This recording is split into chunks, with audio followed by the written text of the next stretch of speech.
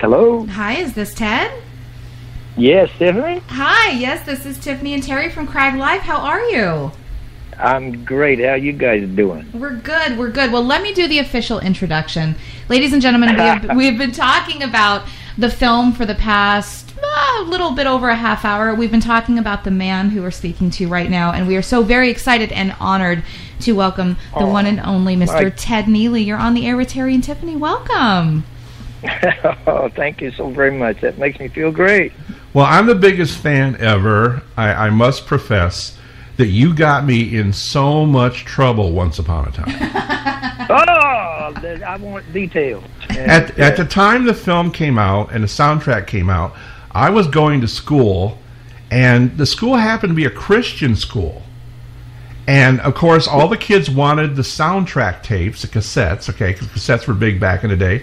And anybody that had the soundtrack of Jesus Christ Superstar, they would be confiscated by the principal. Really? So we got in big trouble because they would take them and we would buy them again. And they would take them and we would buy them again. So we kind of contributed to your sales. Well, I got to tell you, there was this enormous boost back a few years back. That had to be you, my goodness. It was, and I'm telling you, yes. Being in a Christian school, you know how kids are. I mean, they're brought up in a Christian home or whatever, but you know, you got to do math and history, but then you had to do Bible study. It's like, oh, I got to do the Bible study, but actually, Jesus Christ Superstar made us want to do our Bible study, made us want to do that part of our schooling of learning about the Bible. That is incredible. My goodness. And then did you get punished for, continually replacing that which was taken away from you?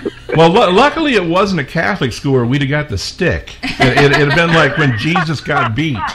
But oh, did they ever stop at 39? Right. So we wanted... This is incredible. I'm sorry you had to go through that, but I'm really proud you had the courage to give it a shot. Well, that's all right, because it was worth it, and we just love the music, and I've been loving doing the history, because we certainly want to talk about the anniversary of Jesus Christ Superstar, but we want to go into Ted Neeley, B.C., Ted Neeley before Christ, talking about things... Well, that's a bit of a challenge to the memory, you know. I mean, I can go back to 1,500 years, but anything beyond, that, those 2,000 years, it's a little cloudy, if you get my drift. Well, we wanted to talk. Well, first of all, like we said, congratulations on the 46th anniversary. That's amazing. Oh, thank you, thank you. But let's talk about where Ted Neeley started out. I mean, you're from a little town in Texas, right? So, yes. So how did you get the singing / musician / acting bug? How did this all start, Ted? How did it start in Texas? Honestly, it started, so I was told by my parents the day I was born, because they said that the minute that I breathed my first breath, and then at that period, I don't know how they do it now, but then, they would pick the baby up by the ankles and give him a pat on the rear end, and the baby would cry. Right. And so they patted me, and apparently I went, yeah! So there was a chance for me to do something from then on. And I'm being obviously facetious here, but both my parents were beautiful singers. They weren't professional. We just did it at home every night. When my dad would come home from work, he'd get out his guitar or ukulele, and my brother and sister and mom and dad and I would sing, just sit there and sing. And we learned how to harmonize with songs before we could speak the language even, And that was nurtured with us all through our teenage years. And when I was 9 years old, I was hanging out with a group of boys, and we were, dreaming of having our automobile club, the car club boys in Ranger, Texas, and we'd meet once a week. And one of those meetings, one of the guys brought a guitar, and we started singing. And so the next thing you know, we're singing for school socials and church socials and every other kind of social. We were the only band in town, so of course we got hired for everything. Oh, sure. So we became a copy band. We could sing anything.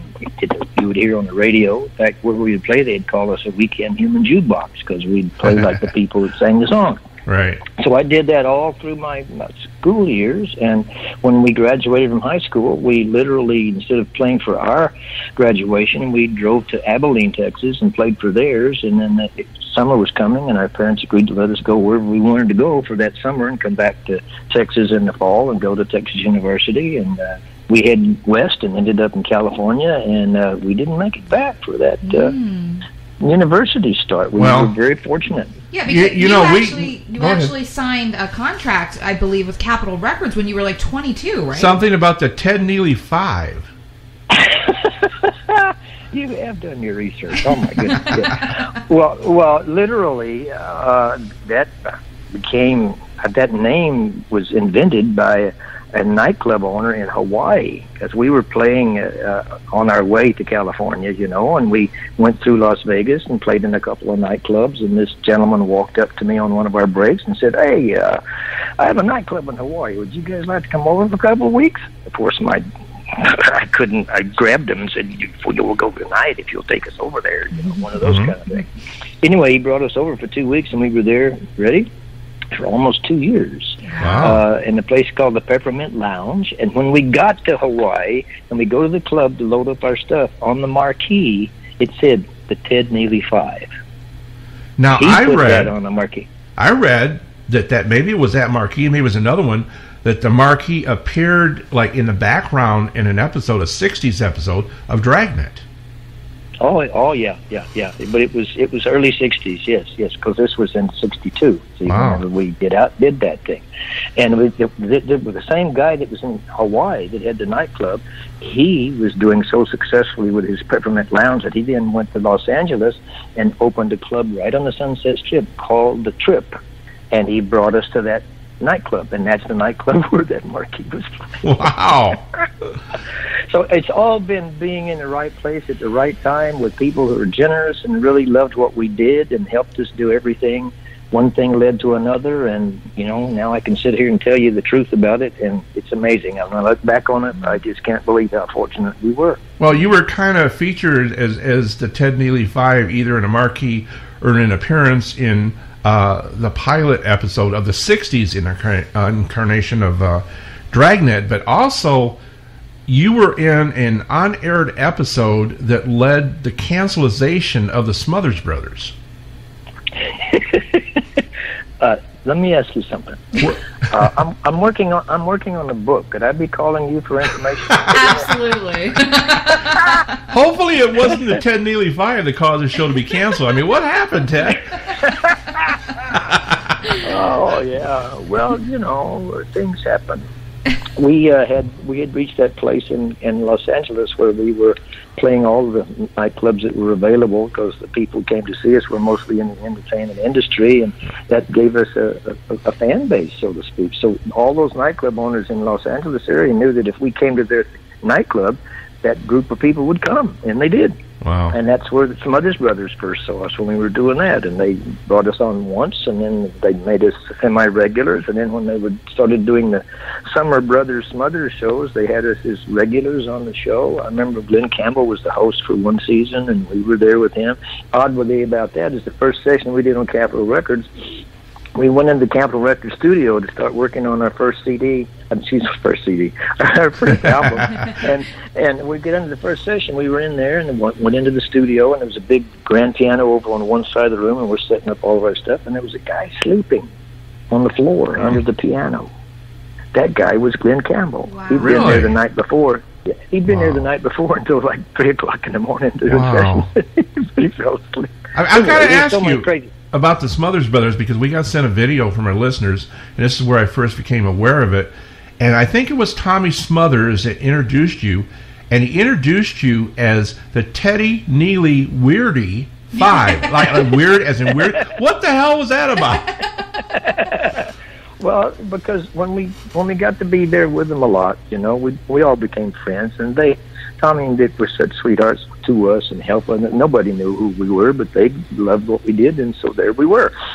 And when you do a show like that, they you go in on Monday, and they have the reading and the plans of all the scripts and the jokes and the funny things that are going to happen through the week. And on those Mondays, everybody who's in the show sits and watch the writing staff do the performance of what's going on, the dialogue and the jokes and whatever things are happening. And guess who one of those writers was for the Smothers Brothers?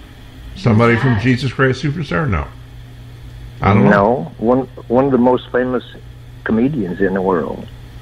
Okay, Pat Paulson. Well, that's close. Close, that's okay. Really close. Think in terms of, you think about that. Let me go in and answer your question here about Smothers. The reason he referred to that was the fact that we all told so many jokes with each other and played tricks on each other and constantly were doing things to make each other laugh, because that was the nature of the Smothers Brothers show when they were rehearsing, you know. So when they found out that we were just as crazy as they were, we became that. That's what they called us in the dressing rooms and on rehearsals. That's how they referred to us. It's a nickname they gave you then, kind of. That's right. Yeah. Wow. Yeah, I've got to find out, you know, in knowing Tommy and Dick went through hell because of the censorship and the network coming down. Did they talk to you about their frustrations at all? Oh yeah, but it was, you know, certainly private and all that. The bottom line was they were doing what they felt would make the people happy, but at that particular time, the management of the network was a little more conservative than were the Smothers Brothers, so to speak. Yeah. And they took issue with a lot of things, and a lot of times it got to a point to where they almost had to submit their scripts, you know, each week to make sure they were approved by the network, or they were just going to shut them down then. So, but there were lots of things that happened. None of them was a situation that I felt deserved them being canceled, but it happened, and so you move on, you know. So. It's so great they're still with us today. They're actually going to do a reunion of some kind together, and that's very cool. And they're great. They're just they're just great. Now, where are you guys right now? I know you're somewhere in the LA area, California. We are. We're about 40 minutes north of Hollywood. Oh, well, we're probably pretty close to being neighbors. Yeah. You know, we just bought a house. We got a new house, and we got the studio here in the home. And if I would have known your son was a realtor, I would have bought it from him. Well, I'm telling you what, we're so proud of Zach. He's doing so well, and he's making so many friends. It would have just thrilled him to death if he'd have been able to represent you guys. Yeah. But, you know, when you get ready for that $100 million home, give Zach a call. That we will. Now, I have to ask you, Ted, because, okay, I'm a huge musical theater nerd, okay?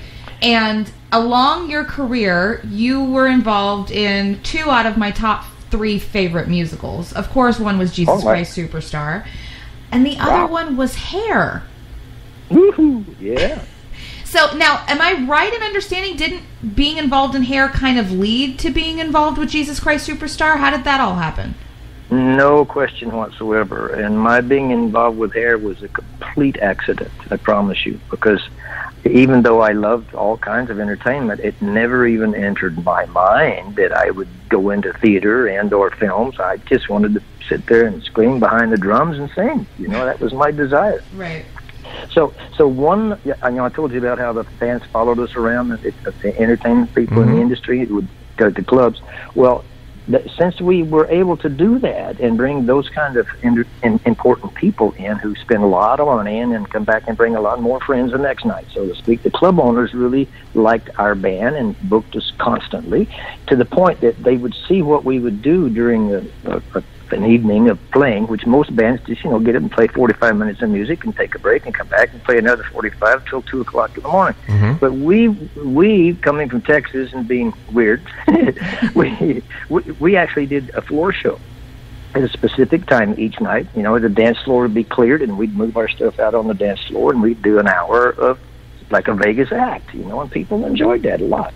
So the people who owned the clubs watched what we did, because when we take a 15-minute break, we'd all go around in the audience and introduce ourselves and say, hey, is there anything you want to hear? We'll play whatever you want. And so they would, at the night when they would close out the club, they would actually let us choose a group of people to stay in with us. They would lock the doors and we'd sit there and talk for an hour, hour and a half, and have a good time. And then the next place would be full. Well, one of those nights, our group of buddy actors, there were 5 of them who came no matter where we were, they came and brought friends. Stood up and said, Ted, are you guys working in the day tomorrow? And, of course, we play at night. I said, no, not at all. Why? He said, because we're all going for an audition for a show, and we'd love for you to come and see what we have to go through as actors and singers to get a job. So I went. Met him at this theater in Hollywood around 2 in the afternoon, and the parking lot was packed with people standing waiting to go into the building. And the actor turned to me and said, man, I didn't know it was what we call an Actors Equity Union open call. Anybody can show up. So you're going to have to just follow us, stay with us as a group, listen to what we say to the people who ask us questions outside before you go in. But if you don't do this, you don't get in the building. It was simple stuff. They said, what are your acts, your likes, and all this. And I just paraphrased whatever they said, and we all went inside. So we get inside, and we're waiting in the lobby, and the door to the theater itself is closed. We can hear the auditions. We can't see anything. So they give you a name tag and a number. They call your number. You go up and audition. So there, I've got a number. They've all got a number. They called the 5 guys that were in front of me one at a time. And when they finished, they came out, and we started to leave. And as we got to the door, they called my name and my number. And I kept walking. I didn't know. I wasn't there to audition. I was there just to see it. Yeah. I didn't know, but these actors had auditioned for this director before, and they knew him. And they planned with this director to literally put me on the stage to get me up there to maybe audition. Whether you liked it or not.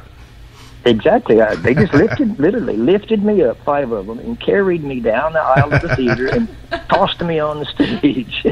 Now, inside the theater, it was completely dark. No lights at all except a work light next to the piano player on the stage. It was it. Just a lamp with no shade. So I get up off the stage floor, and I walk over and start talking to the piano player. Then I hear, "Are you Mr. Neeley?" from the audience. And it's dark. I couldn't see anybody. I said, "Yes." And he says, "What have you prepared for us today, Mr. Neeley?" And I went, "Oh, God. Nothing. I've never done this before. I don't know what you want me to do." So he said, "Do you sing, Mr. Neeley?" And I said, "Yes." He said, "Would you sing us an up-tempo rock song that shows us your ability to, to move, to feel the rhythm, and let us hear your voice?" See, I was thinking that's what they would want, because it would have been bad if you would have done, well, like in the Smothers Brothers, you did something Always There to Remind Me, and that wouldn't have worked. You even know that. I got to be careful what I'm saying here. You might catch me telling the truth. No, but you're absolutely right. So I thought, okay, it's a Broadway show of some sort. And see, one of the things that made people come to see our floor show is that all of us were doing impersonations of singers. Oh, okay. We were all good singers. We were terrible musicians, but we could sing. So one of the impersonations I was doing was Stevie Wonder singing For Once in My Life. So I turned to the piano player and I said, "Do you know Stevie Wonder's version of For Once in My Life?" Yeah. He says, What key? I said, "I don't care. Just play. I'll catch up." He starts playing the piano, and I sang it. When I finished, I was shaking in my boots, and I start to walk off the stage, and the voice says, "Well, pardon me, Mr. Neeley, could you sing us a love song? Preferably a ballad with passion that shows your vocal range," and blah, blah, blah, blah, blah, blah. And I thought, okay. One of the other persons I was impersonating was Tony Bennett. So I said to the piano player, "Same song, think Tony Bennett." So we did that. And they hired me. They didn't hire any of the 5 actors. Wow. Or hair. And now they didn't talk to you anymore. They weren't your friends anymore. The kid from Texas took our jobs. I mean, That's exactly right. The no-talent kid from Texas. All those guys had gone to acting workshops and classes and studied and all that, and, I'm just screaming behind the drum. So anyway, so that director that chose me for hair, wonderful man named Tom O'Horgan, he was one of the co-collaborators with Rado and Ragney and McDermott at the creation of the show. He directed the original Hair, and he took me under his wing as if I were his son. He did everything he could to help me not fall off the stage and be able to walk and chew gum at the same time and sing and all that. And so when that Hair experience was finished, I went back to Texas, and I put together some guys, and we were in Colorado playing in a nightclub. And I get a call one night saying, Ted, it's Tom. They've asked me to direct the world premiere theatrical production of the show of the Hair musical, and I want you in the show. Just like that. He said, but the producers don't know your work, so pick up the album, choose a song, and come to New York and sing for us. Wow. So I did. So I listened to the album, and guess what I sang for my audition for Hair? Good Morning Starshine. No, I did. I don't know how long. If I'd have done that for the Smothers Brothers, they would have put it on. Did you get any reaction? Like, did these people know? I mean, at the time you had your album out with the Ted Neeley 5, right? I mean, did that help at all? Yeah, but they didn't have a clue. You know, they weren't people who they were you know, producers, financial people. They weren't the artistic side. You know, they just felt that Tom O'Horgan was going to, because he had originally directed in Hair, they felt Tom could make it work. So I went there and I sang Heaven on Their Minds, the first song in the show, which is Judas's song. Right. Because when I listened to the album, I just fell in love with the character of Judas. And honestly, I had no even imaginative thought of pretending to be Jesus. Because why?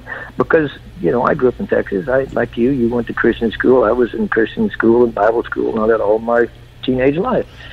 Everybody in the world knows Jesus. And I don't think anybody envisions themselves that I can play Jesus. Right. I mean, that is the role to play. That is the role that would strike fear in the hearts of any actor.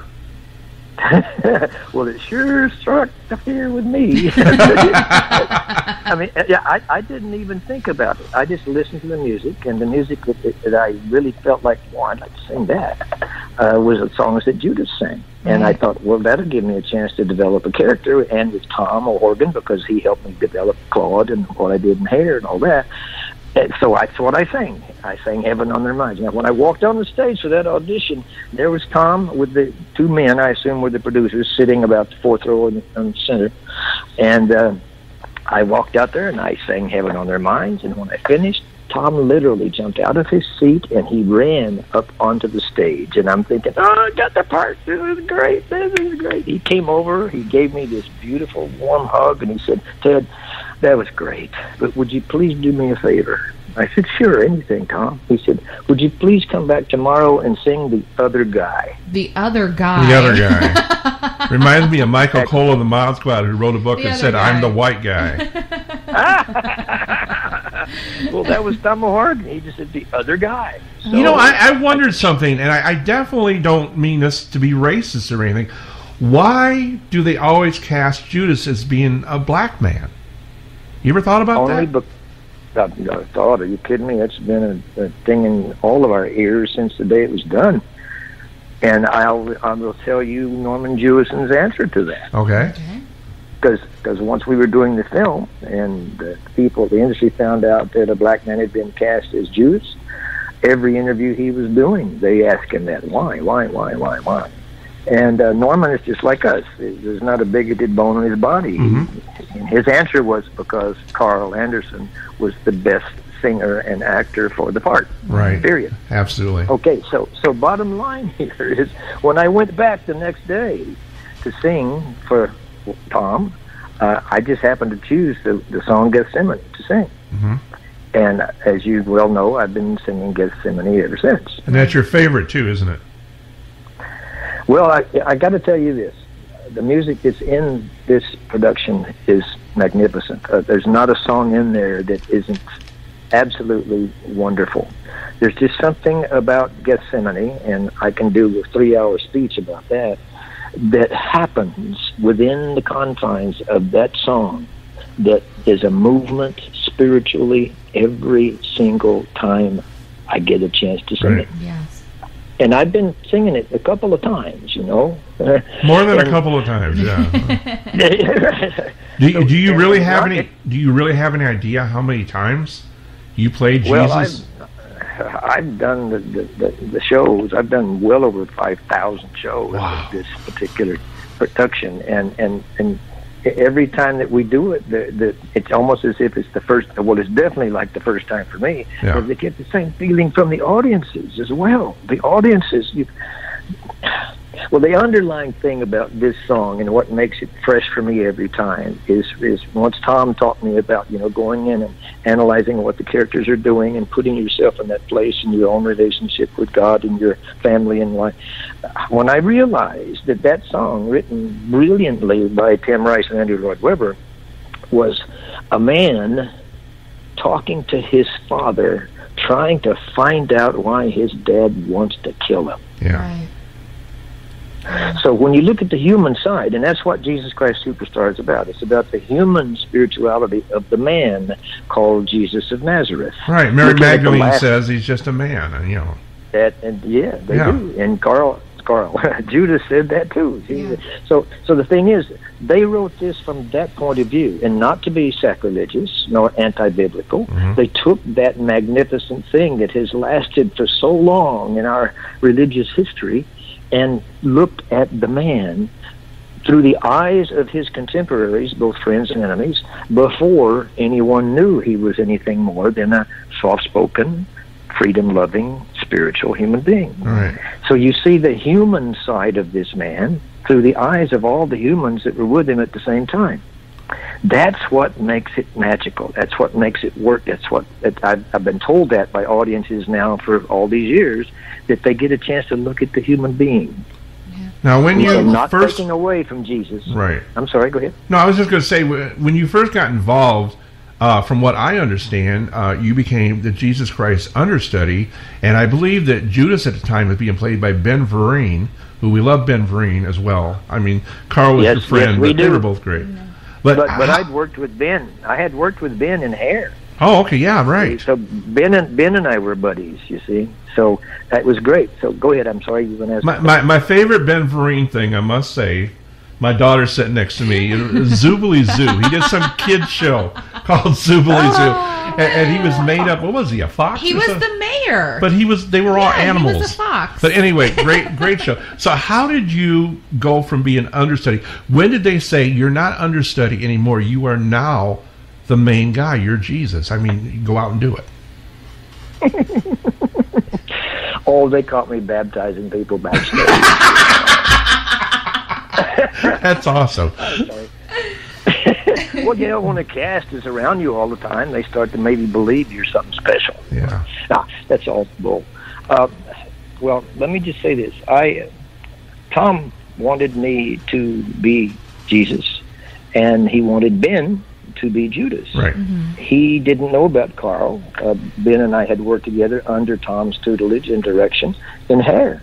And Ben originally was Hud, the character Hud, and then he moved up to Burger, and I was the understudy and moved up to Jesus, you see. So the thing is, Ben was amazing. The difference was the very first national tour of Jesus Christ Superstar, as this is before anything even was considered the possibility of a show, is when the album was out. And Robert Stigwood, who was the executive producer of that, being the manager of Eric Clapton and the Bee Gees, and he knew all about concerts. So it was his idea that they put together a concert, and it was the band on stage with singers singing. It wasn't a production where it was staging and all that. It was just a live concert. And Carl Anderson was hired to do that. So Carl was doing Judas live on stage long before this became a Broadway show. So he was certainly in contention for the role as well. Yeah. But there was a man that was playing with them on that national tour that Andrew Lloyd Webber and Robert Stigwood really thought was the perfect person for Jesus. So they told Mr. O'Horgan that they wanted him to be Jesus in the New York production. And Tom came to me and said, here's what's going on. They would like this man to play Jesus, and therefore I would like you to understudy Jesus, and please be, in the cast. Well, since Tom O'Horgan was so active with me and taught me so much, literally, I would do anything for Tom. If Tom said, Ted, I want you to sweep out the stage every night after the show. I would have done it as if it were an exercise as an actor to get better into the character because of who he was. So I had no problem with that at all. Well, one night, this man was not there, and I went on in his place. And I don't know if you've seen, have you been to New York to see any kind of Broadway shows? Never been in New York ever. Well, it happens pretty much everywhere, but definitely in New York. Anytime that the show goes on and the people who are the lead characters, if there's anybody who isn't there, they'll make an announcement before the show starts to say that them, and they go, ladies and gentlemen, tonight the role of Jesus, played normally by blah, blah, blah, will be played by blah, blah, blah. And instantly, the first thing I hear from the audience was, oh. Oh, yeah. Oh. I've got to ask, meanwhile, you're backstage, and you're thinking, I'm somebody from Texas who likes to say yeehaw. and how can I do this? I mean, were you thinking that? I got to tell you, there were times when, when that first big silent scream comes in Gethsemane, I've been tempted so many times to go yeehaw.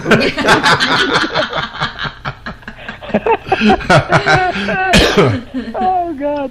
So that's how I was brought on the stage, with the audience being, oh, God, let's get out of here, get our money back.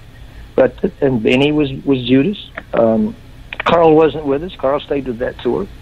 Benny was there, and we did it together. And whenever we got to Gethsemane, that audience went, did a standing ovation. There you go. There you go. Hey, they don't think about an understudy being able to, do what needs to be done. And they went there to see the man who was the character that was hired to do it. But whenever it happened, so now think about this. I imagine how you would feel if that happened. You go on and do the show and do the best you can. Then the standing ovation happens, and applause, applause, applause, applause, applause. Well, that was really feeding my ego. Oh, yeah. I mean, that guy that wanted to go yeehaw, I came close to doing it right then. Well, I mean, you already wanted to be a rock star, and being a rock star and being on stage is kind of like a religious experience, and then you have the religious experience of the play. I mean, it's got to be the best high ever. Oh my God, it was unbelievable, and on Broadway. Yeah. Lord, here I am, Broadway. I couldn't even spell it, much less know anything about it. So when that happened, I was putting off all kinds of glowing air and all that, and the next thing that happens is the Judas character, comes up quietly and kisses Jesus on the cheek, and it goes on. Well, the way the set was, the little table that Mr. Horgan designed for us to have our Last Supper around was actually triangular and built like a mountain, and it was a triangular thing right in the middle of the stage, down center, and the peak of it when we were having the Last Supper was at Jesus's heart, and it went down to the floor level in the front, and all the apostles were triangularly around it. Well, once the Gethsemane started to play the way Tom had choreographed it, while the orchestra is giving the intro, then the cast, as stagehands, turned the mountain around so that the middle of it there, before the scream happens, Jesus has to basically climb a little bit up that mountain. Right. See? That was the set. So I'm on the top of the mountain when the standing ovation. and Benny comes up there to kiss me, and just as he gets within kissing range, if you will, I slipped. My knee slipped, and I fell off the mountain. Oh, I almost said to myself, there's got to be stuff happen. I mean, like I always wondered if you got your robe caught in something, but this is even worse. Anything can happen, I'm telling you. But that, to me, that was the big man upstairs making me realize that I can't get my ego up because things like that will happen and will ruin it there. Yeah, the audience adulation will make you think you're Jesus, but when things like that happen, you're reminded you are not Jesus. Okay, I mean, I cannot tell you how many millions of times I have said that to people. And then I follow that by saying, I'm a screaming rock and roll drummer from Texas. That's I got right. really lucky. Well, that's it. Let me ask you, Ted. I mean, Hair already, back when you were doing Hair. Now, Hair had controversy in the fact that at the time, there was a nude scene in Hair on stage, things like that. And then you go into doing Jesus Christ Superstar. Were you worried about going into doing that play and the controversy from all the people that are like, okay, well, you're messing with religion. People are going to get upset. Were you worried about going down that road? To be honest with you, certainly because of my background, that's why I didn't audition for Jesus to start with. And certainly even having the possibility of a connection, even more powerful, like in a film, absolutely, anything. So the thing about it was, the reason that I was able, as I told you, to get into both of those was Tom Morgan. And I wasn't planning on doing any other shows, because when I finished Hair, I got the band back together and we were playing. That's what I wanted to do. See, so I wasn't thinking about that at all. So after I got to do it, and then I went back in the chorus line. The chorus of the show, not the show chorus line. Sorry. Right. The guys in the cast, they would go to auditions for other shows almost every day, guys and girls. And I didn't know why. I just said to them, guys, why are you auditioning? You have a job. And their response, because they were trained actors, they said, well, Ted, you got to build your resume, you got to do many shows. And those same guys are thinking, yeah, well, Ted was like that always. That's why he's still doing Jesus Christ Superstar. Because he's satisfied. If you got something good, why look for something else, That's right. You're exactly right. I was taught when I was a child, if you get a good job, hold on to it. So I went with them to an audition. They said, we're going to, it's like the guys in the nightclub that said we're auditioning tomorrow. So I thought, I had nothing to lose, so I went. And they talked me into singing the song. They said, this director will see you. Who knows? He might want you in something else. Anyway, so the audition was for the world premiere of Tommy to be done in Los Angeles. I got the role of Tommy. Wow. Above all these wonderful actors and singers and dancers who auditioned right there with me. Again, screaming is good. Yeah. So when you think about what coming out of Hair, like you mentioned about the nude scenes and the protesting and all that, and going into Superstar, the great thing about my being in Hair, I played the role of Claude. Yeah. The person who didn't. Yes. Participate, so to speak. I assume the quiet homegrown boy that was like, what? Well, that kind of fit, because he was. I think the guy in the movie. I only know the movie. I didn't see the play. Wasn't he from Texas? I believe so. Yeah. Yeah, but he went off to the Vietnam War, and yes. That was the whole idea of it. And the irony. Let me put a little pin in that, because you said you went off to be in the war. I'll finish this question you're asking, and we'll go to that, because it's very important in my chance to continue. So the idea of being in Hair was, to me, an impressive accomplishment, because Hair is the show that opened the door for Broadway musicals to allow rock music to come in. It was the first. Yes, sir, it was. And had it not been for Hair, there would have been no Superstar on Broadway, because it was a rock opera, and everybody assumed completely anti-religious, you see. So it had double the protest that Hair did.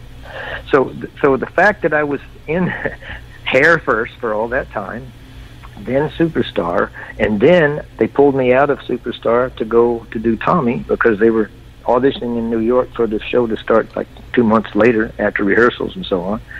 So I left Superstar in New York and went back to Los Angeles to be in Tommy. And I'm so happy that worked that way, as much as I was just aching to do Superstar for a long time, to learn more about that with Tom Morgan, because Tom Morgan wasn't directing Tommy. So I went to L.A., and we're doing our rehearsals. And the way you build these shows, they spend between 4 and 6 weeks rehearsing.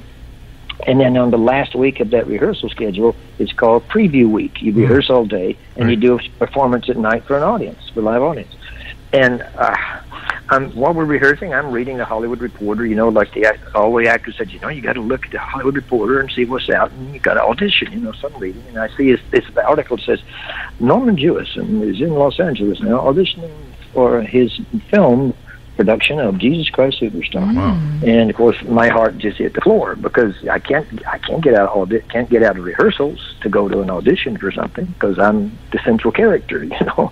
And the week that they were doing the auditions was preview week, so I'm rehearsing all day and doing the show at night. And you would think you would naturally get the job, but that's not the way it works. Well, to be honest with you, no. I honestly just wanted to meet Norman Jewison, and I felt the fact that I'd been in the Superstar in New York, it gave me an advantage to get through the door somehow. I had no agent or manager or anything like that, and I'm pacing the floor during my moments of Tommy in rehearsal, thinking, what can I do? How can I reach this man? And somebody said, well, you know, there's a thing called a Directors Guild. Maybe you can catch him through that. Yeah. So I contacted the Directors Guild, and I called and said, pardon me, do you have an agent representative for the director, Norman Jewison? Yeah, hold on just a minute. 2 seconds later, they came back and they gave me his agent's number. William Morris Agency. So I went, what the heck? I called the William Morris Agency. Keep in mind, nobody knows me from Adam, period. Right. But I want to do this. I want to meet Norman Jewison. I don't care if I'm sweeping the floor during the Last Supper. I want to meet Norman Jewison. So, Dan, you're smart. You work the way we do. You could get guests for us. I mean, you could be a guest booker. Man. Oh, it's great. So I did call, and I said, Norman Jewison's agent, just a moment. And 2 minutes later, hello? I said, pardon me, are you Mr. Jewison's agent? Yes, who's this? I said, well, you won't know me. I'm an actor, a singer. I'm here in L.A. We're rehearsing the world premiere of the rock opera Tommy. And oh, yeah, we've heard about that. We hear it. It looks really good in rehearsals. He said, what is it that you want to do? He said, do you need an agent? I said, probably. I said, probably, yeah. But what I'm calling about right now is I read that Mr. Jewison is doing auditions here for his movie. And the guy said, yes. I said, well, I'm blown away, because I didn't know there was a movie. But I was in the Broadway show production, and I would like Mr. Jewison to at least say hello to me, and we can talk for a minute. And he said, well, let me see if I can get a hold of him, and we can set up a meeting. And I said, well, I have a problem there, sir. Sorry, but we're doing the Tommy, and we're rehearsing days and performing nights. I cannot get out of this to go meet with Mr. Jewison. What I'm calling for is to see if maybe you could invite him for me to come see the show and let the show be my audition. And there was a moment of silence there, and he said, well, I'll tell you what, I'll call him right now, and I'll call you right back. And I'm thinking, thank you very much, sir. And he hung up. And I'm thinking, well, that was a smooth way of him telling me to get off the phone. Yeah, right. But 5 minutes later, he called back and said, I talked to Norman. He's heard about the rehearsals, and he'd love to come see the show. When would you like him to come in? I said, I don't care. Anytime he wants, but I don't want to know he's in the audience, because I'll be scared to death, and I'll probably blow the dialogue and mess up. He said, okay, we'll figure it out. So, long story getting longer. I'm not a dancer. Everybody in that show was a dancer, including all the principals except for myself and the man who played my Uncle Ernie. Mm-hmm. Well, it's a little hard to dance in robes too. Yep. You know, for sure. You're right. You're absolutely right. You've done this, haven't you? Yeah. Well, I did dress as Jesus for an event one time, but did you fall down at all? No. I don't know. I probably wasn't appropriate. I didn't wear underwear, so it was. You know. But when you guys were doing your show that Norman came to, yeah, with Tommy, yeah, was that that was in the LA area, right? I mean, you said that, or it was at the Aquarius Theater. Okay, Aquarius Theater. Oh. Very good. Yeah, it was, and it was the world premiere, because the Who decided to do Tommy as a show without them in it, because Superstar was so successful.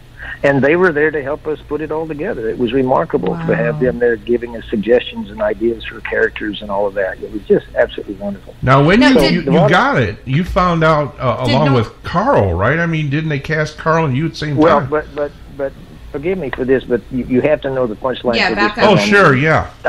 I'm throwing at you. Sorry. So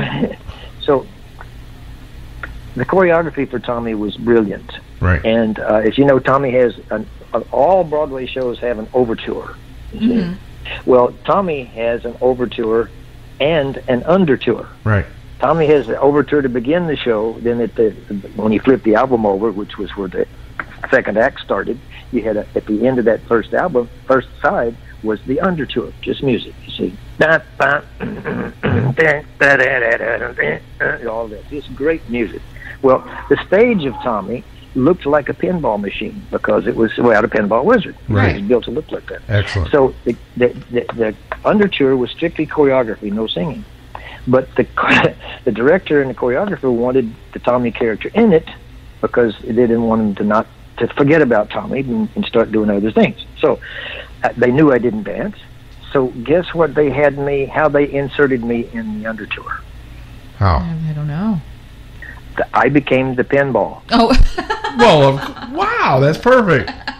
That's what they decided. Tommy would be the pinball, and I'm not joking.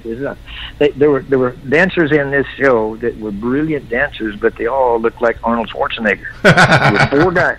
Literally, they were so muscle bound, big giant guys. They were great dancers. And so, as the undertour happened, they tossed me around at certain spots on the stage. Oh my God, really? Pinball.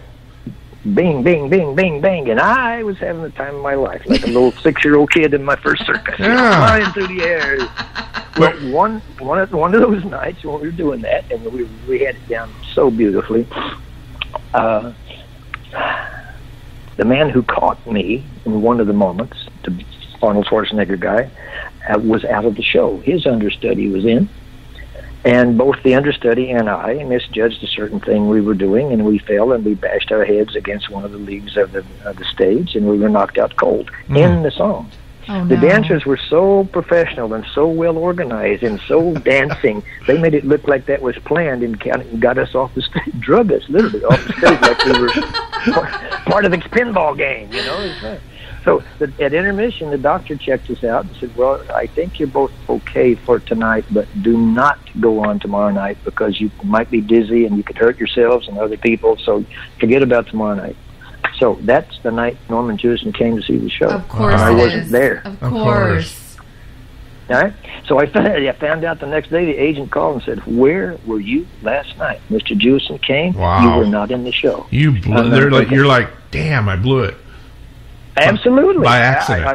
Absolutely. And I said, oh, I'm so sorry. And I explained to him what happened. I said, is there any chance he can come back tonight or tomorrow and see it? He said, no. He said, Norman and his wife are leaving first thing in the morning, going back to London, so you blew it. That's just how he said it. You blew it. I said, oh, my God.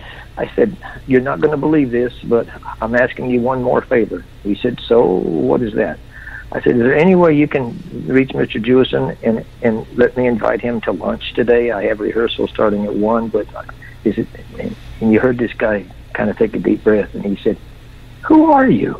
Yeah. I said, I'm nobody, but I want to meet Norman Jewison. I'm a huge fan of his work, and I just want to say hello, please. Is it possible? He said, okay, Ted, I'll call him. I'll call you right back. Man, you're lucky he gave you the time of day, because I know what these people are like. I mean, I live here in the Hollywood area. I know what they don't care. I mean, it's like we're busy, and yeah, you're lucky. Absolutely, I was surprised he even answered the phone the first time I called. Yeah. You see, or the person put me on with him. So I'm counting my blessings while I'm doing this.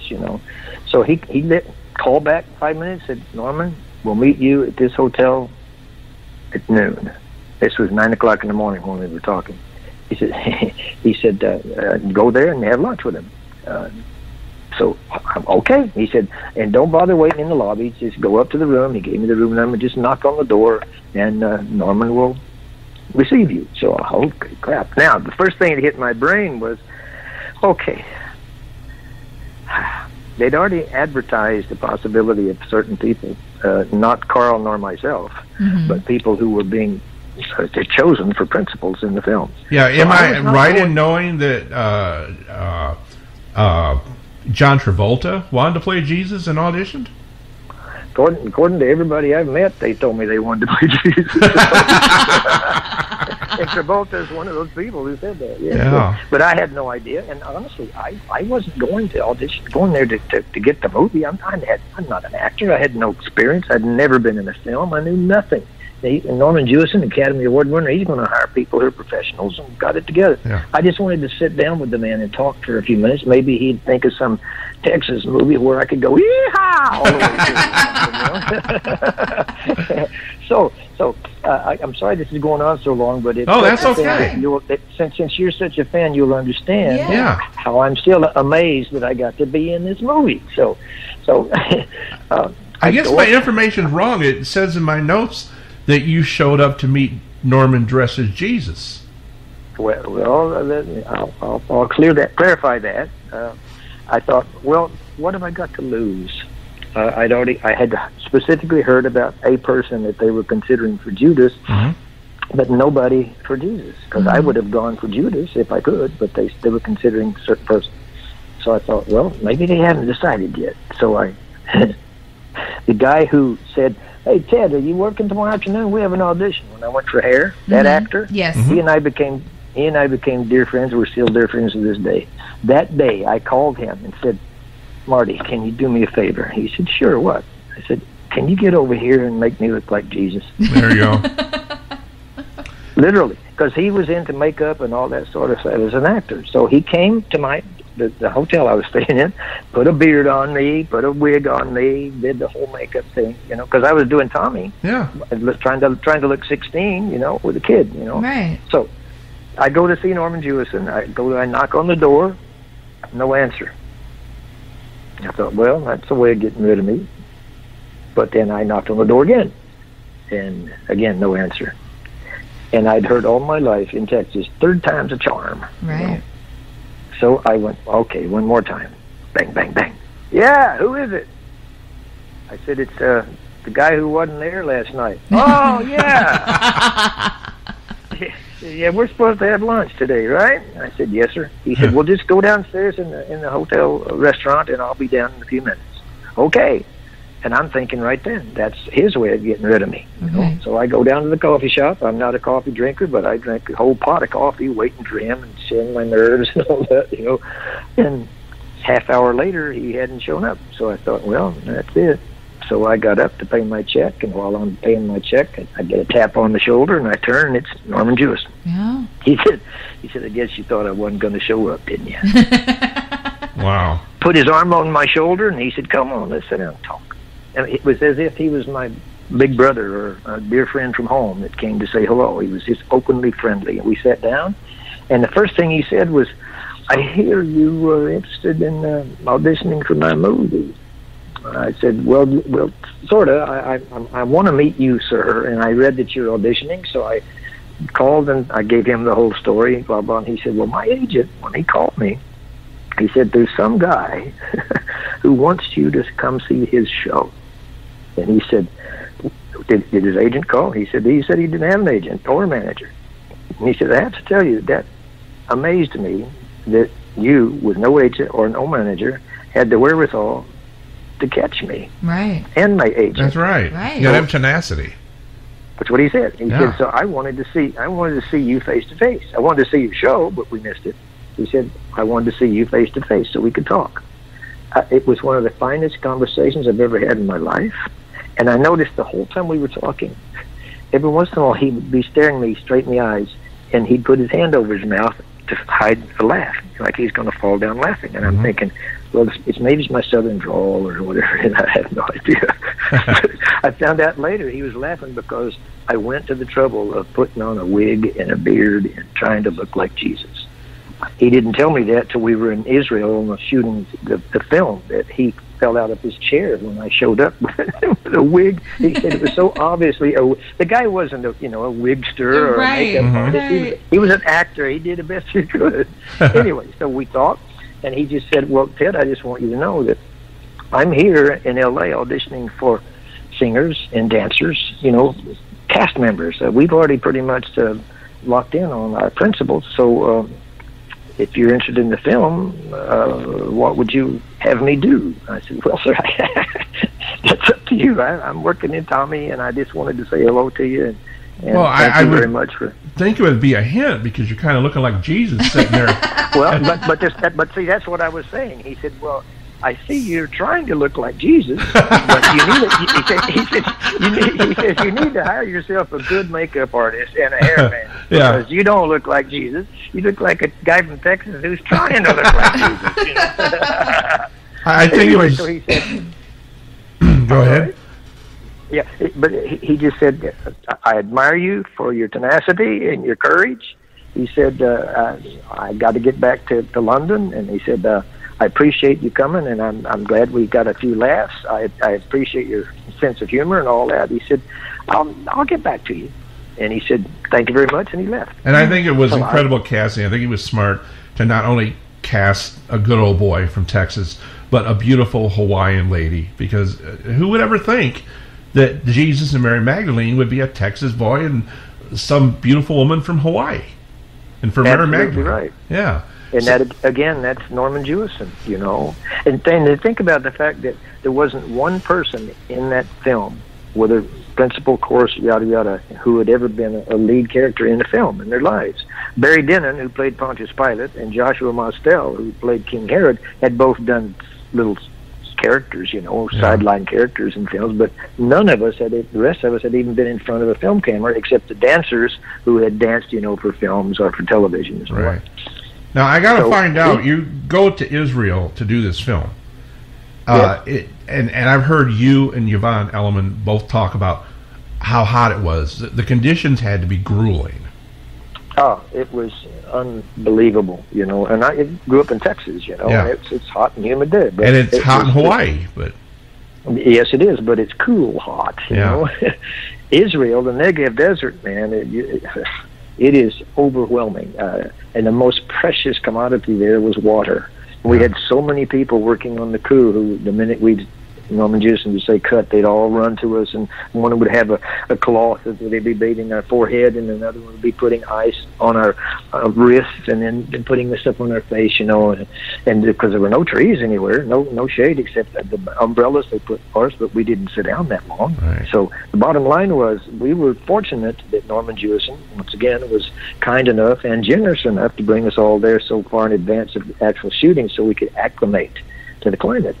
Now, I was telling Tiffany that I really don't think that you could do that film over there today because there's so much going on. I mean, it's dangerous with war and everything. But it was back then, too. I mean, you had some issues with the military and stuff, right? No question. That's why they were in the movie. Because every day, this was shortly after the 6-Day War had allegedly finished. Mm-hmm. And they were still bombing the borders around us everywhere. Wow. They weren't interested in us because we were right in the middle of the desert next to the Dead Sea. There was nothing there they wanted. They were bombing the cities and so on, you know. And the most repeated term in a film is action and cut by the director. Well, in this one, it was action, cut, and hit the dirt. Wow. Because here come the planes. They're bombing the borders. And they're surrounding us. It wasn't just one direction one day and one next to next. It was constant.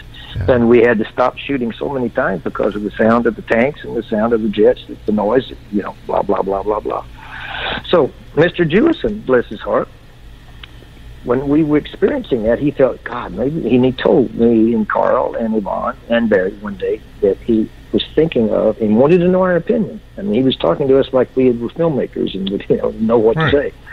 Wanted to know our opinion about what if he decided to have those jets and tanks in the film. Wow, so that's why they're there.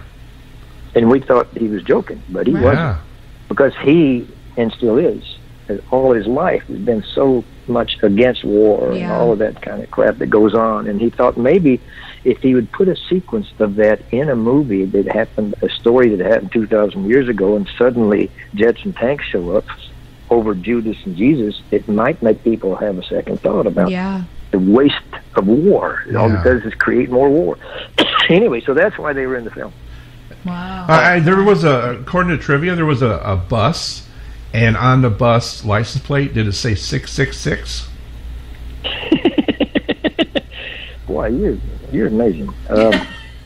Have you written a book on this yet? Not yet, no. I'm going to leave that up to your business partner.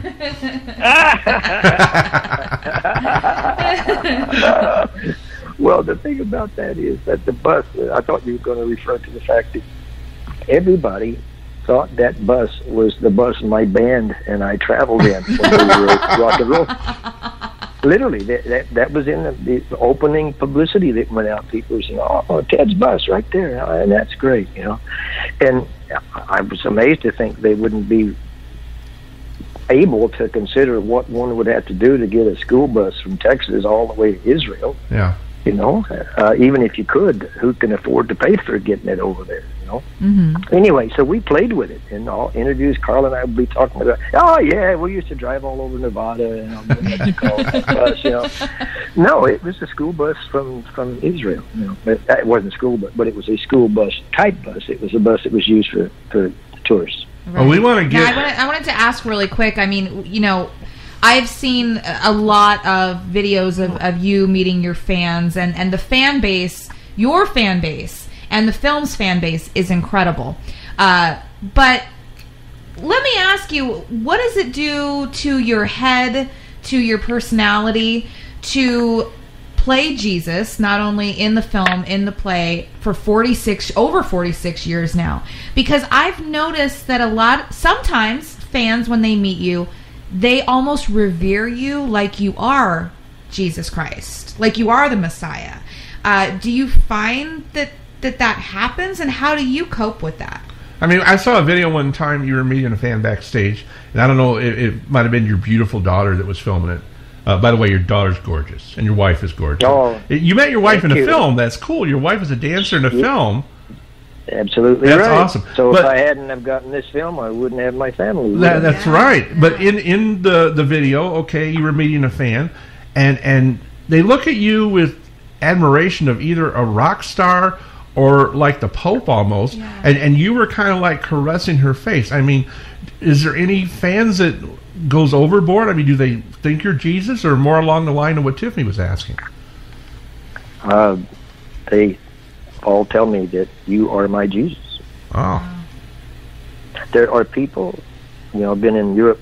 It was supposed to be 6 weeks. We just entered our 6th year over there doing this Italian tour, and I'm telling you, I can't tell you how many priests that I have met who come to see the show, because the theater in Rome, it's called Il Teatro Sistina, it's just down the street from the Sistine Chapel. Right. So it's the walking distance to the Vatican, you see. So these priests come to see the show all the time. And they all want to come back and say hello afterwards, and they do, and I welcome it. And every single one of them says to me, I became a priest because of watching this movie. That's amazing. And you know something? If you think about it, okay, in answer to people that criticize Jesus Christ Superstar, first of all, you've never seen it. Like you said, people that criticize it didn't see it, and once they see it, they like it. You're doing good, and you're really doing God's work, because you're helping people know the story of what happened, and to some it's entertainment, but to some it's a religious experience, and you're kind of like a preacher in a way. Do you think? I mean, do you think of yourself as kind of like someone that kind of like spreads the gospel in addition to being an actor? Well, first of all, I'm not an actor. Oh, well. I saw you in a great movie with Jan Michael Vincent. I mean, that was a good scene, hanging out with old Jan Michael there. Well, thank you. Oh, I do my best to do whatever it is the director wants me to do, and then we finish shooting a scene, as they cut, then we all laugh and fall down and say, well, he's a rock and roll screamer. Yeah. Anyway, so what you're saying about the connection is absolutely there. And the first time that I felt that from someone was before the movie was made. It was when Carl and I were asked to do the very first national tour of Superstar after the Broadway show. Broadway was still running, and that's, I'd finished Tommy, and they decided to do the tour while New York was still successful, and they cast Carl and myself to be Jesus and Judas on that tour at the Universal Amphitheater here in Hollywood, which was built for this show. It was. Oh, I didn't know that. Oh, it's such a shame they tore it down. Wow. I know, but they had better reasons and all that sort of thing. The reason that better reasons, not for Harry Potter world. I mean, I'd rather have. Well, they did talk to me and ask my opinion, and they said, we're going to do Harry Potter, and they said, how do you feel about that? I said, well, why don't you just do a Harry Jesus? And, leave the theater like it is. So the first time that I felt someone actually thinking that I was that person, the real representative, was at the Universal Amphitheater. Mm-hmm. And Carl was just like me. We always like to talk to people after the show. Yeah. And since it was an amphitheater, we did it from the stage. And we worked it out so that they could walk up on the stage and talk to us, And the night after opening night, which was brilliant, just so incredible, all these people were up there talking to us. And while we were out there, as the crowd was getting smaller and smaller, I noticed this pregnant lady. She was very pregnant, waiting in line to see Carl and myself. Yeah. And I said to the people, I said, folks, would you do me a favor, please? I don't want to push any of you out of the way, but this lovely lady here is pregnant, and maybe we could let her come up. And oh, yeah, sure, no problem. So she walks up, kisses Carl on the cheek, turns to me and said, Mr. Neeley. She took my hand. Said, would you please bless my baby? She put my hand on her tummy. The minute our hands together touched her tummy, the baby kicked. And she said, oh my God, you just gave my baby life. I will never forget this as long as I live. And I thought she was joking, but she was started crying. That's the way she was reacting. And that was before anything happened except for the show. When she saw the show, and there. Well, so now to make that even more overwhelming, with you saying them thinking I'm Jesus, fade out. That was in 1971. Fade out. Now we're in Europe during this wonderful Italian tour, and I still talk to people every night because that to me is the icing on the cake. A lot of people in the lobby of the theater, and a little bit up comes this lady, and she reaches out to shake my hand because everybody would do that, and she said, I don't know if you remember or not, Mr. Neeley, but Universal Amphitheater, 1971, I came up to you and asked you to bless my child. I said, really? You're the pregnant lady. She wow. said, yes, and this is the child. She had her. Man. Wow. It's definitely an experience for everybody. I was so touched. We were doing our research and everything, watching videos last night, and I saw you on the curtain call where you guys are taking your applause, and there was so much. You were crying. Yeah. Yeah, it gets to you, and it not only touches everybody, it touches you. I can't hold it back. It's just, there are people, especially in Rome, but all over Europe where we play, but especially in Rome, because we call that our home in Rome. That's the town that we started in. The production he's there. Production company is in Rome. And we always go to the same theater, Il Teatro Sistina. So it's home, you see. Yeah. And there have been people who come back, and it happens everywhere. People come back many times. There are people in Rome who have seen this production over 100 times. Wow. Now, and they keep coming back. I have to tease you a little bit, Ted, because there seems to be a running biblical theme, a biblical rock opera theme running through your career. Because we had on a director friend of ours a couple of years ago to promote a new movie he did his name is Darren Lynn Bousman. And and of course, I love Darren. You were on Heaven's side when you played God's publicist in Alleluia, the Devil's Carnival. What was it like doing that? It was so crazy and out there. It had to be fun. And how did they get that horn thing to stay on the side of your head? The thing like the megaphone thing. Well, see, that's one of the big advantages of pretending to be Jesus as long as I have. I just made it grow out of my ear. Oh, there you go. There you go. You were great in that movie. I mean... So much fun. I made a mistake earlier, and I said you were the devil's publicist, and Tiffany's like, no, he's always on God's side. He's always on Team God all the time. Right. Did you like that film? Yes, it was great. We loved both films, and wow. I mean, that's a great part for you. Well, wait till you see the next one he's doing, okay? Oh, there's going to be a third one. I didn't know that. Well, it's let me just say it'll be an element that will surprise everybody. Because he's a wonderful director, yes. And the creators of it they're all great people, you know, and he's broken through. Did you see any of the films? Oh my God, my brain's fried. I'll have to come back to that one. But he's made so many films that nobody knows about. He did Saw. He did the Saw films, but he did Repo Repo, the genetic opera would have been good for you too. Yeah, but you know, he made his career happen because of Saw. Right. Yeah. And the bottom line is they're putting together a new, shall we say, treatment, if you will, for another version of that concept. But you're not going to believe what he's doing with it. And I can't tell you anything more than that other than watch for it when the time comes.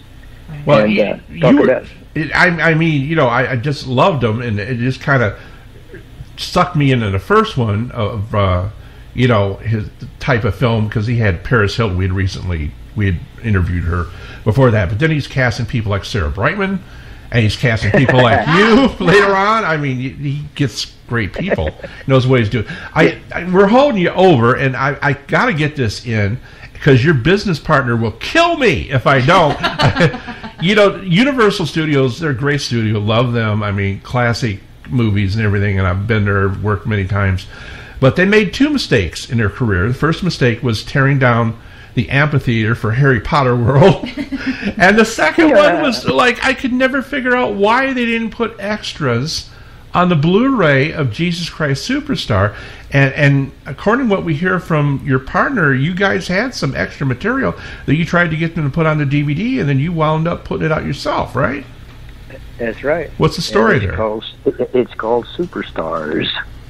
And it's the making of and the reunion of the cast and the director and whatever of Jesus Christ Superstar. Wow. Because there was so much footage, so much magnificent footage that didn't make the film.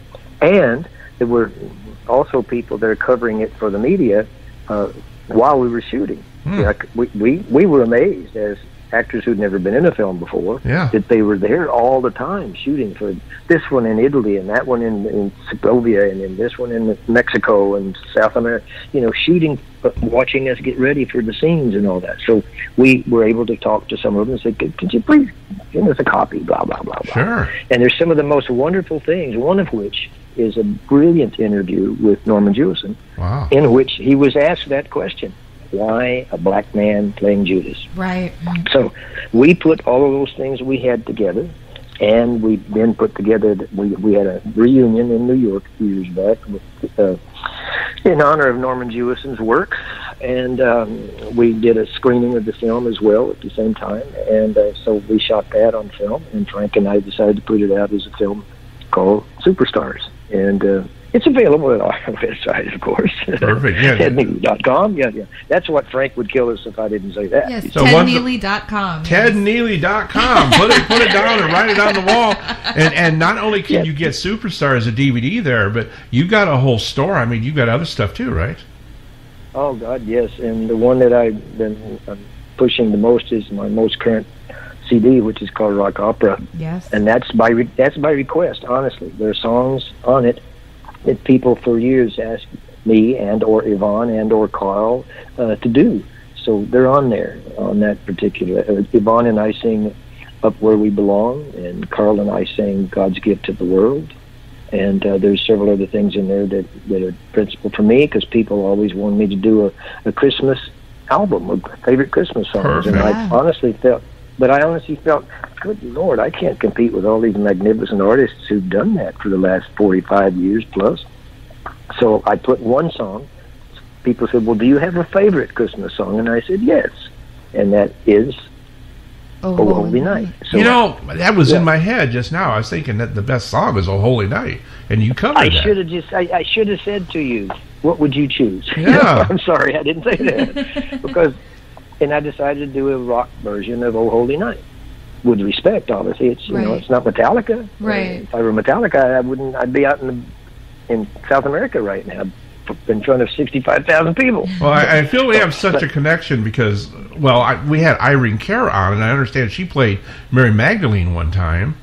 And then you did Up Where We Belong. We had Jennifer Warrens on, who did the original version. She was in Hair. Yeah, and she was in Hair and did the song with Joe Cocker, Up Where We Belong. So absolutely right. We're connected, Ted, in more ways than one. No question.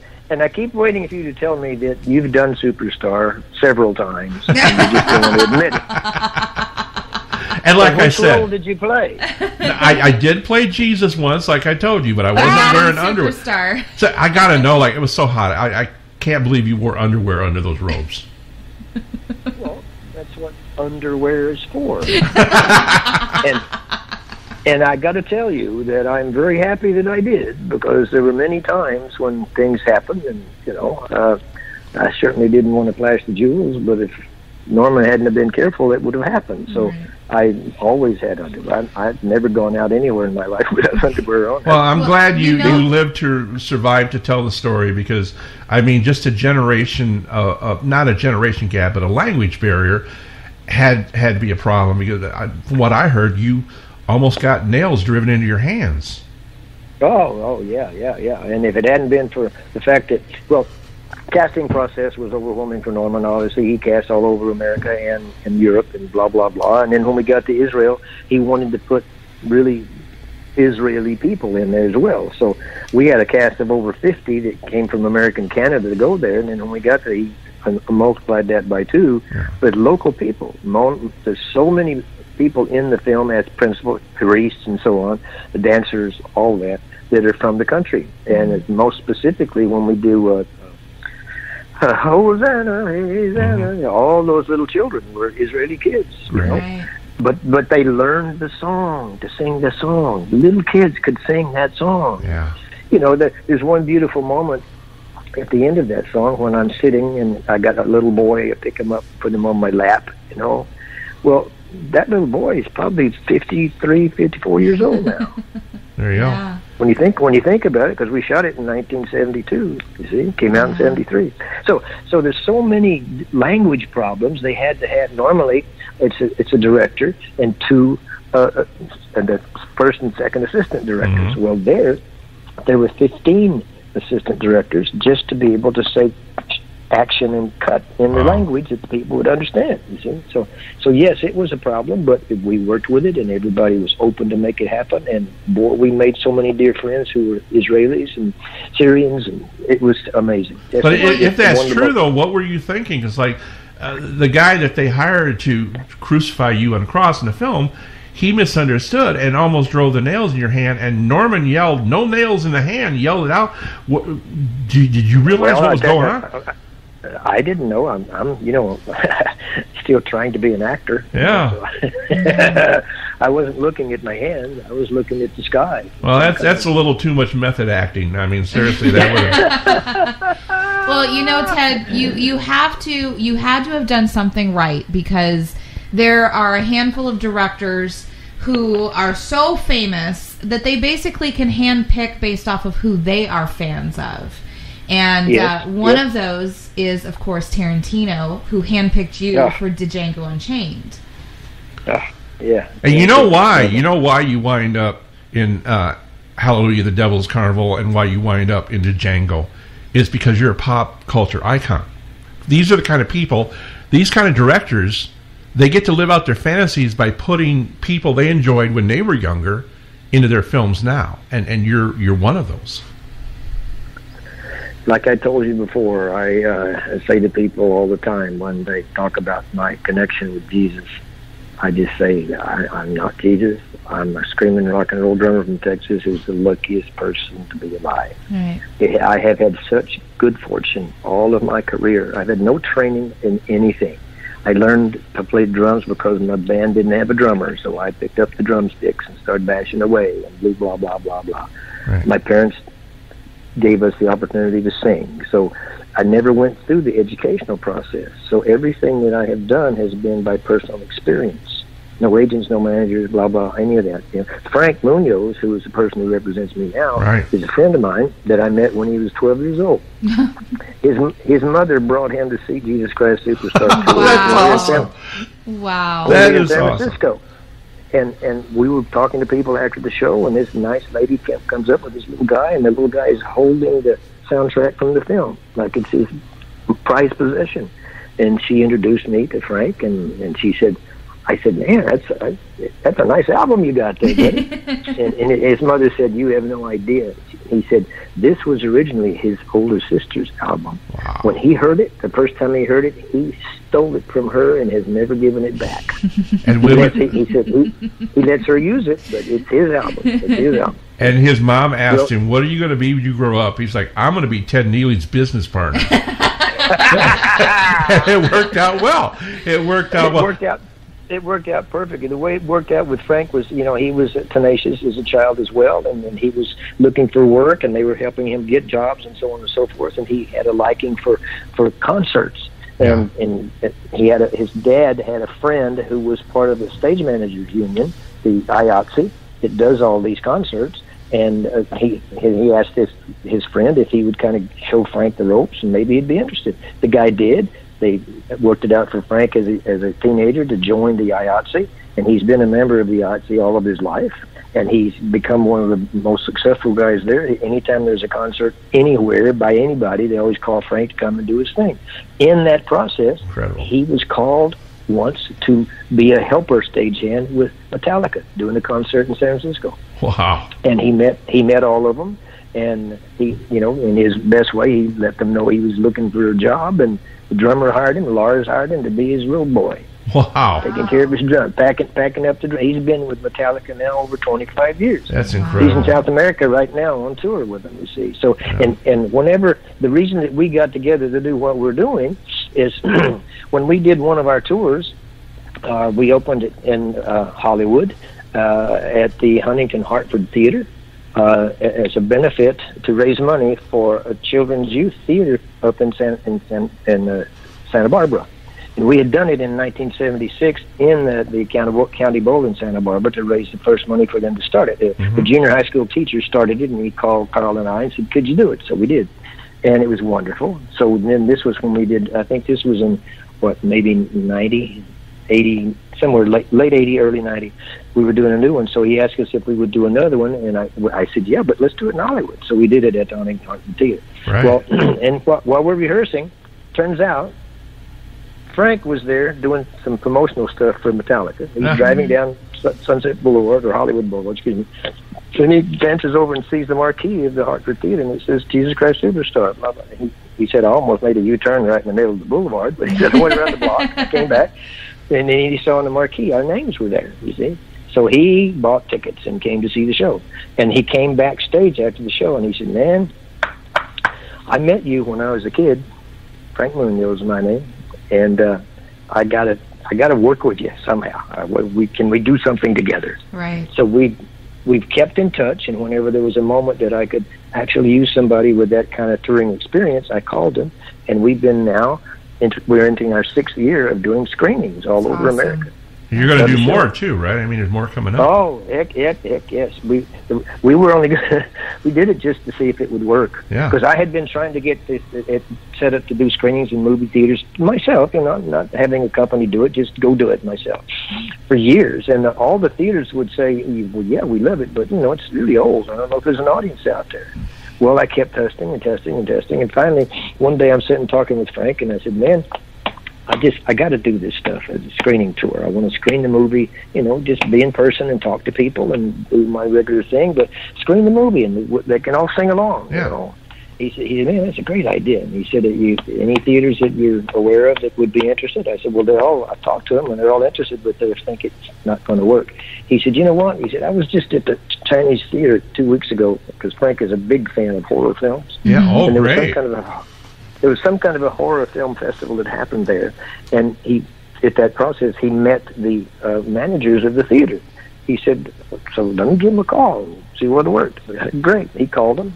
Turns out the management are huge fans of Superstar, so our first ever screening sing-along was at the Chinese theater in Hollywood. Perfect. Nice. Perfect. So now, when all of these theaters that I had called over the years read that, they went, "Oh, well, let's get it too."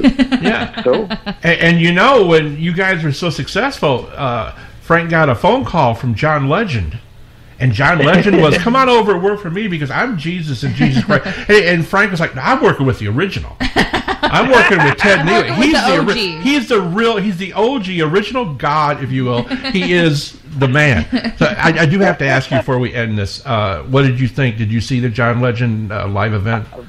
Honestly, I have not yet seen it. I connected with him whenever they were rehearsing. I had heard about it, and I wished him all the best because I think he's a wonderful singer. Yeah. And it's recorded, but I had not had the time to sit down and watch it. I want to, but I'm not going to do it until I can really get in there and make it happen. Right. But I heard it was really good. Well, my favorite thing was Alice Cooper. Alice Cooper was in it, and we met Alice. He played King Herod. Yeah. And yeah, I know. He just had so much fun with it. Well, I can imagine what Alice will do with that character. Absolutely. I've got to ask you one silly question before we go. Heaven forbid anything ever come soon, but when that day comes that you go, upstairs, because we know you will, okay, because you kind of got it in there. You're standing before Jesus. What will you say to him when he says to you, "Okay, Ted, what do you have to say to me?" I don't know how to love you. Yeah. And hopefully he'll laugh. Yeah. Hopefully he'll put his arms around me and say, "Bless you. You did a good job." Perfect answer. Perfect answer. We got to talk about the website and Facebook page. Once again, in case people didn't hear, it's tedneeley.com. Did you know it was tedneeley.com? It's tedneeley.com. Tedneeley.com. And it's what? Ted Neeley on Facebook, right? Yes. But we want to remind our listeners to make sure to check out Ted's website and head over there and get the DVD of Superstars. Head over there and get the album, Rock Opera. You can go over there and get some autographed 8x10s, all that fun stuff. I actually need to be visiting your website and buying some stuff, Ted, because Terry's birthday is on September 10th, and mine's on the 21st, which is the day after yours.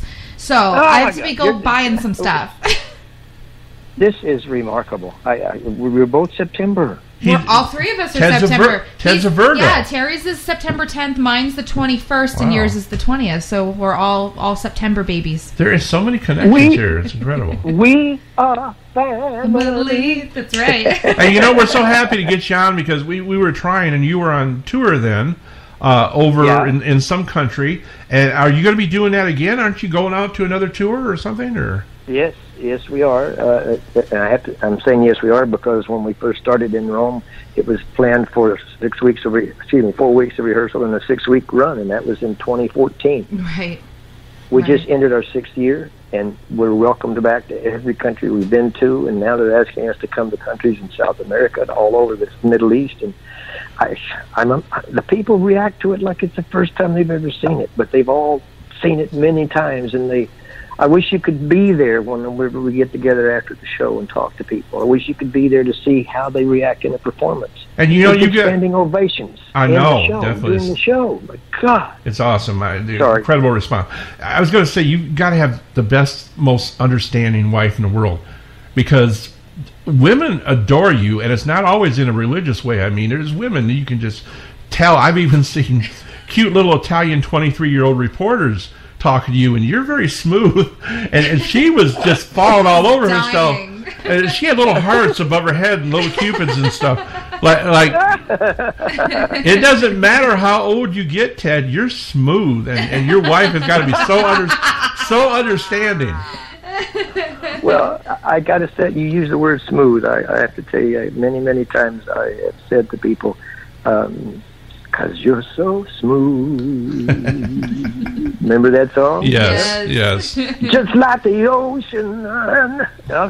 And, believe it or not, what happens when folks, I can see that going on, I always embrace them. Yeah. I always just put my arms around them and we embrace. Right. And I can't possibly even consider anything other than that. because the reason they are there is they connect me so strongly with the essence of Jesus because of the character and the way this show is written and put together, and certainly the way this production has been put together. There's no way under the sun that I would do anything other than embrace them and welcome them back to see us again. Yeah. Well, I'm not going to say get a job, because you've had a job for 46 years. So. And can you believe that? Can you believe it? It's amazing when you think, well, I've had a job for quite a while, or we jumped to jobs, but I've been working in the same show. Yeah. And I still can't believe people still accept me in the role. I mean, I will admit, too, I'm 33, and I understand that. But, come on. I'm honored. I could not be more honored. And every time I get to do a production, I make so many wonderful friends in the cast and the crew and the band and the production team and all that. And oh my God! All these young kids that you work with is incredible, because Tiffany was noticing last night that you were going up to the stage and some lady was giving you a gift. It was a stuffed animal, and you were bending over, which can be dangerous. Certainly, Again, tripping on the ropes. It can happen. And the other cast, they were watching you. They were making sure that nothing happened, that you didn't trip on your robe or something, and they really protect you. Yes, they are. They are all so wonderful, and they could all be my children and some my grandchildren, But the respect is just unbelievable, and it's such an experience for me because it gives me new life every time I get to go on that stage. And I hope, how I hope, that we could do at least one more American tour before all is said and done. Yes. Yeah, that's the only way I can see. Well, Ted, the 50th is coming up. I think there should be a big American tour for the 50th. Well, I must tell you that Andrew has already got that one happening. He's been working on it for quite some time. Okay. Did you ever meet Andrew Lloyd Webber? Oh yeah. Okay. First met Andrew and Tim when we were rehearsing for the Broadway show, and then they were on the set in Israel as well. And Tim, all this time that I've been in Europe, Tim comes to see the show constantly. Andrew hasn't seen it yet, but Tim comes back. Tim is one of those guys who openly, when he sees me, he'll go, yeehaw! Okay, so here's what we're going to do. We're going to go to tedneeley.com.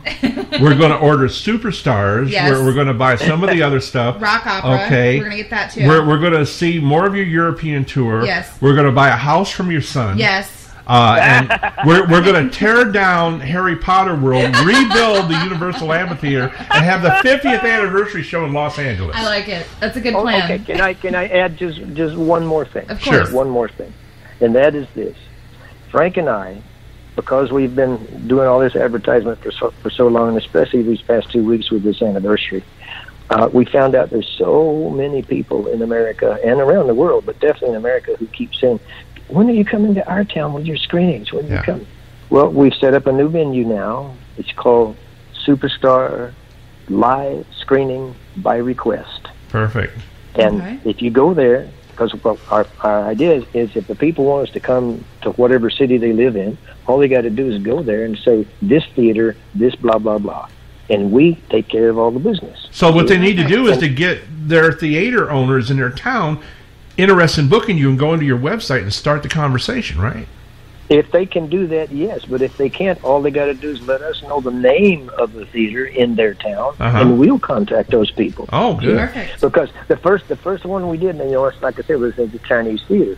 Well, almost every one that we've done since has been people calling Frank or me saying, hey, Chinese theater, blah, blah, can you come to our town, blah. Well, the first one that we're doing next isn't until next Easter time. Mm-hmm. And that's in a theater where we've been already 5 times doing this screening. And it's in Ohio. Ohio, okay. Yellow Springs, Ohio. And it's a small town. It's not as small as my hometown, but it's a lovely small town. Yeah. And it is absolutely magnificent. And we've done it many, many times. And they're so generous that when we go to that area, we always try to do a tour in the other cities and other states. They volunteer and come along and become part of our crew and our production team. Oh, that's great. Do you still do the fan experience? Oh, always. Yeah. We do a what they call a VIP before the screening. And then after the screening, I stay and talk to people. And like, for example, in Rome, there have been times after the performances that I'm still there at sunrise in the morning talking to people who, and it's not because I'm generous. It's because I lose complete track of the time because the people are so wonderful and they tell me their stories and how this connects with their lives. And again, I'm the luckiest man in the world. And to be with you two, you guys are incredible. You know so much. It was like sitting and talking to my family. Well, we're going to be like Ted Neeley. We're going to do this till we drop. Because that's what you're going to do, and that's the way you need to do it. That's the way you need to do it. So the bottom line here is we will play somewhere in the L.A. area. Perfect. The sing-along screenings. And believe me, you guys, please, you got to come as our guest and hang with us, with Frank and myself, and sing along. And you know, you can wear the robe and you don't have to worry about underwear if that's how you do that. Yes. I was going to say that. I was going to say I will be checking to see if you're wearing underwear or not, but that didn't sound right, so I didn't. Well, Ted, so we do the sing along, and we also do costume contests. People come dressed as their favorite characters. So there you go. Yeah. Well, Ted, I want to thank you. And I can't tell you how much this means to me that you guys took this time out of your day and you have such a positive energy about it. And I love you both, and I hope we can see each other face to face soon. Have some lunch or something. I hope we can too. And all we can say is, I promise I won't wear a beard and a wig. Okay, but you got to say yeehaw. Yeehaw! Well, that's how I start every meal. You know? That's right. Well, Ted, I want to thank you so much, not only for joining us tonight, but also for your amazing work, for contributing to the legacy of Superstar, and for just the fact that you are so personable and share so much of yourself and your time with your fans. It is so apparent when you see you with any of your fans. It's just amazing. Oh, thank you, Stephanie. That's so sweet of you to say that. Bless your heart. I'll let you go back to your real life to where you can sit around the home and your wife can tell you to take out the garbage because she'll be like, do you think you're Jesus? You have to work. I mean, you know. Well, she actually walked by me a few minutes ago with a sign that says garbage day. There you go. Wow. Terry, I'm amazed at how much you know about this. It just thrills me to death, man. Absolutely. Well, thank you again, Ted, and hopefully we will get a chance to meet you at some point in person. And thank you for spending so much time with us tonight. I'm sure that there's just going to be lots more happening with Jesus Christ Superstar. And again, we remind our listeners, go to the website, check it out, tedneeley.com. Ted, thank you again so much. My absolute pleasure. Take care, guys. All right. Okay. Have a great rest of your weekend. Bye-bye. Okay. All right. Bye-bye. Bye-bye.